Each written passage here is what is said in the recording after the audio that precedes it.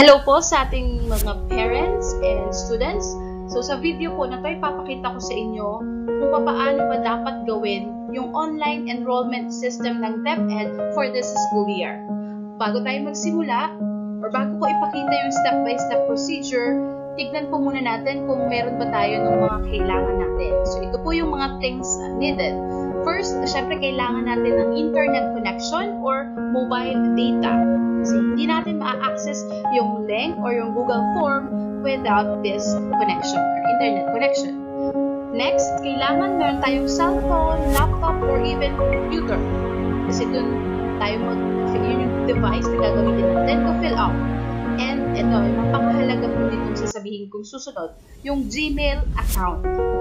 Maganda na yung mga anak ninyo ay meron ng sariling Gmail account. Huwag na yung Gmail account ng parents. Bakit po? Kasi pinupush nga po natin ngayon yung online learning or yung distance learning na tinatawag. At itong Gmail account ng bata ay ito rin mismo yung pwede niyang magamit pag natuloy po yung online learning natin. Kaya ngayon pa lang, gawan niyo na po sila ng kanilang sariling Gmail account. Pero I suggest po na huwag naman po gumamit ng mga kung anong pangalan. Mas maganda yung totoong pangalan na lang ng bata yung ilagay natin sa Gmail account. Next, kailangan meron po kayong katabing PSA. Kasi merong hihingiing number doon sa birth certificate. Doon sa birth certificate na yon, yung number na yun ilalagay natin doon sa Google Form. Kaya kailangan meron kayong katabing PSA. Okay? Pag meron na po kayo ng mga bagay na to, pwede na kayong mag-proceed sa Google Form. So, tignan po natin kung paano.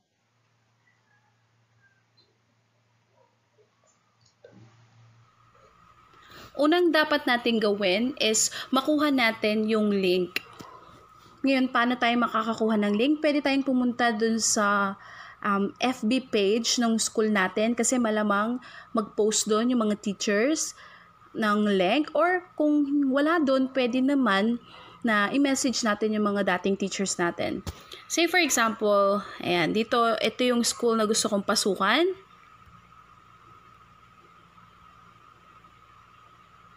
Ayan. So, ito yung page niya. So, hanapin ko dito kung meron bang link na pinost. Okay, ito yun. So, i-click lang natin yung link. Pagkatapos ito na yung makikita natin. Makikita na natin yung Google Form. At basahin natin mabuti yung instructions at dapat pag sinagutan natin to, ilalagay natin yung talagang totoo at valid information about sa ating mga anak. Okay? At ito po ay magsisilbing temporary enrollment list. Magiging ganap lang ang kanilang enrollment kung ang mga sumusunod na dokumento ay maibibigay sa guro tulad ng SF9 o yung report card o yung card, yung photocopy ng birth certificate, dapat PSA, at kung transferee ka, kailangan meron kang good certificate of good moral character. Okay. At pag may nakita kayong asterisk na kulay red, kailangan sagutan yun. Hindi pwedeng lagpasan. Okay, so una nyo makikita dyan is yung email address. Ito na nga yung sinabi ko kanina, kailangan yung email address na gagamitin niyo is yung email address ng mga anak nyo. Pangalan ng anak nyo or sa anak nyo mismo. Okay, so say for example, ayan, meron kang email address, Mary Cruz, kunyari, at gmail.com. Ayan, lagay mo lang dyan, then click next or yung susunod. Ayan, next lang natin. Ayan, date of enrollment. So, kung anong araw ka nag-fill up ng form, ilagay mo. Status. No LRN, with LRN, or balik-aral. So, halimbawa may with LRN. Additional data. Okay? Piliin mo lang dito kung alin. Nagsisimula pa lang ba mag-aral? Start of schooling? Promoted na ba? Balik-aral? Transferred in? Or galing sa ibang paaralan? Or retained? So, dapat alam mo kung ano yung status mo dati sa school mo. So, say for example, promoted. Next, yung grade level. Halimbawa, grade 9. And ano yung available document for enrollment? Ano yung meron ka? PSA o birth certificate lang from local civil registrar, baptismal or barangay, or wala. Pero dapat meron dyan. So, sabihin na natin, birth certificate from PSA. Ito na, yung PSA birth certificate number, or ito yung tinatawag nating registry number sa birth certificate. At siguraduhin natin na tama yung ilalagay natin, tignan lang natin dun sa birth certificate. So say for example, ito yon. Ayan. Ayan, dun yung makikita. Ayan. Tapos ito, learner reference number or yung LRN. Yung LRN ay 12 numbers. So, dapat 12 numbers yung ilalagay mo dyan.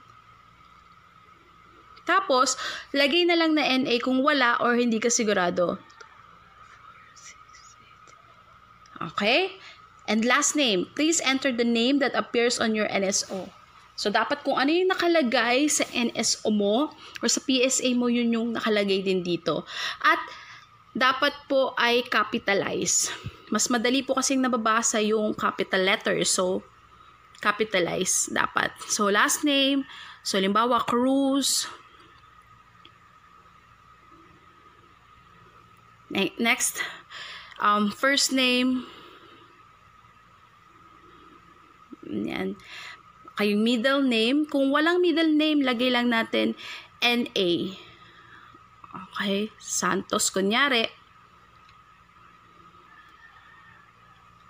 Or kung may extension, kung may junior, the third, lagay mo lang dyan. Then, date of birth, kailan siya pinanganak. So, ilagay mo lang, piliin mo lang. Halimbawa. Okay, let's say, sabihin na natin, pinanganak siya ng 2005. Okay. And then, yung kasarian, age. Okay, are you a member of 4Ps?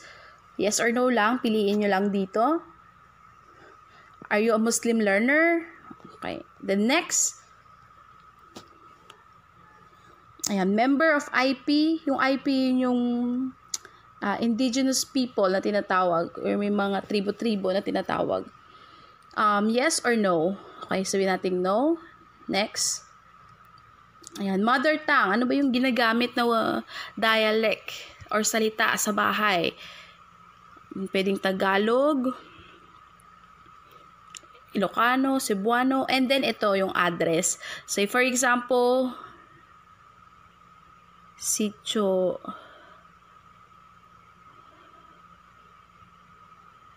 Tabak. Barangay, lagay mo yung barangay.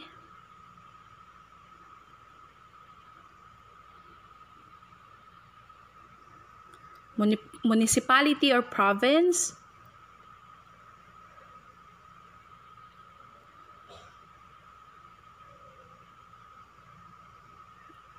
Okay.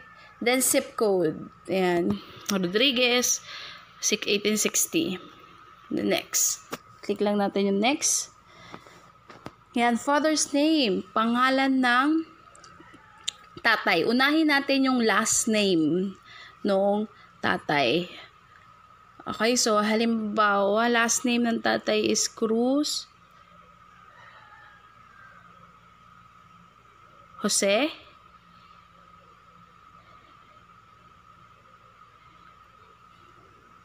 Father's occupation, anong trabaho?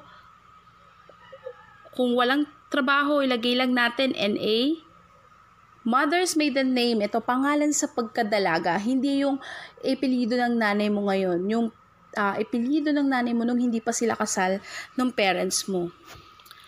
Okay, so halimbawa,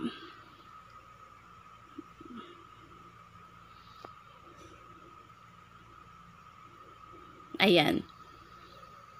Tapos, yung mother's occupation, ilagay natin NA kung wala namang work, si mama. Ayan. Tapos, yung guardian's name. Kung meron, guardian's name, ilagay. Kung ikaw din, pwede din naman. Kung halimbawa, yung nanay or yung tatay, ilagay mo ulit yung pangalan mo dito. Last name ulit, yung ilalagay natin. So, halimbawa. Ayan.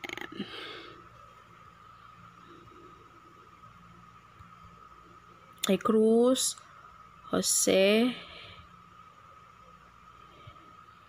Diaz. guardian's occupation. Sulat lang natin kung anong trabaho ng parent. And then, yung telephone number. Okay, kunyari, ayan. Sundin lang natin yung nakalagay.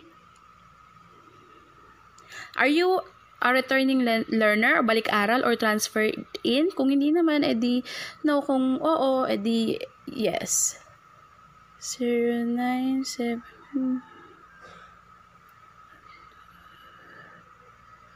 Okay, gayahin daw yung ganong format, 4-4. Okay.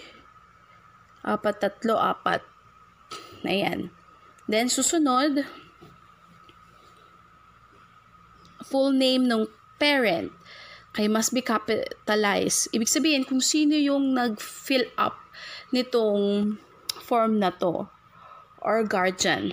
So, say for example, si tatay yung nag-fill up nga. Ayan. And then, i-click na natin yung submit. Pag na-click na natin yung submit,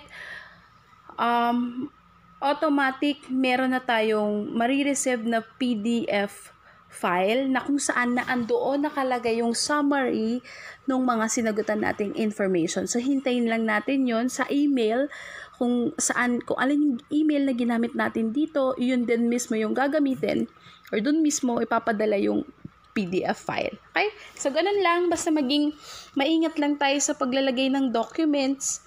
I-double check muna natin bago natin i-click yung submit para pagdating ng pasukan, walang ganong hassle. Okay? Napakahalaga po kahit isang letra, lalong-lalo na sa names ng maging maingat po tayo. And ganun lang po kasimple. So, thanks for watching!